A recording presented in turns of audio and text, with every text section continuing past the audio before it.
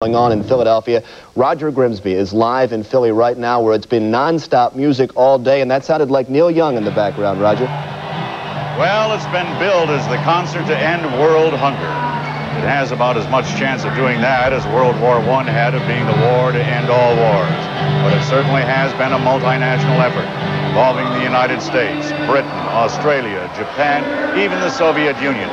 And certainly its pronounced purpose cannot be faulted.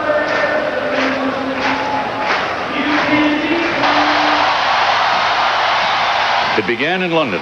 70,000 people filled Wembley Stadium. It was 7 a.m. in New York. 2 hours later, the U.S. joined with Joan Baez and 90,000 people in Philadelphia's JFK Stadium. You are the children. You are the ones who make a brighter day. So let's stop living. Performers on both sides of the Atlantic then alternated in the telecast. It's probably safe to say that there is more going on off stage than on stage. At least more people. For instance, radio coverage worldwide, employing satellites and 1,400 radio stations. Television coverage is giving this program access to 85% of the television sets in the world. That's 600 million. The potential audience, 1.5 billion people.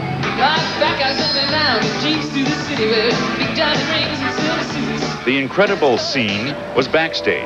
Hundreds of musicians, stagehands, and engineers giving a precision performance in changing equipment every 20 minutes on a stage that revolves. People who know this business were awed by the efficiency. Press, I think this is the best organized event of this magnitude that any of us will ever see. It's fabulous. Can you yell me your reaction to what's going on today? My reaction to what's going on today is just like everybody else's. I think it's a tremendous spirit out here. I think it's a wonderful thing. I'm very proud of rock and roll today and all their artists are doing for us. Beneath this tent, the performers and other celebrities have a place to rest and relax and watch on television sets what's going on stage. I think this is the culmination of a whole lot of work, the 60s, the whole war movement, and the world has finally got a conscience that's going to speak out, and we're going to have to be listened to. I shouldn't say I'm surprised, but I am, you know, because to amass that many people in one place and to have all these groups show up and have it pull off is a miracle. I think it's fate. It was hot here this afternoon, so the estimated 90,000 fans had almost 90,000 fans trying to keep comfortable. We talked to some of them. Is this living up to your expectations? Yeah, it's great. You kidding me? It's wild. It's the best concert I've ever been to. And I've been to a lot of them. More than we could dream of. It's really an incredible event. It's a happening, man. Haven't been to many happenings in the 80s. This is it. Covering something like this, you sometimes forget the main reason. The music.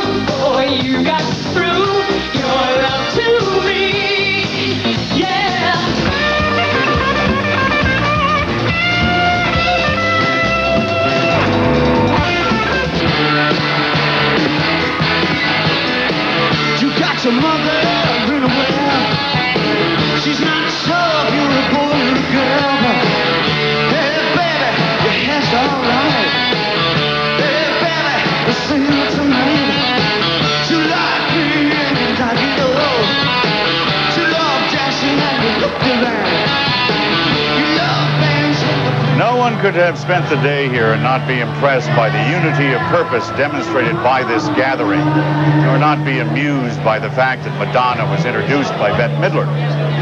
The sad truth is this is not a panacea. Agriculture has to be resuscitated in the drought areas. Certainly a top priority would be the reordering of priorities for the Mengistu government in Ethiopia. But when all is said and done, everyone here, with the exception of the profiteers, can be safe in saying, we tried. They tried, they are trying, and they are trying beautifully. From JFK Stadium in Philadelphia, I'm Roger Grimsby.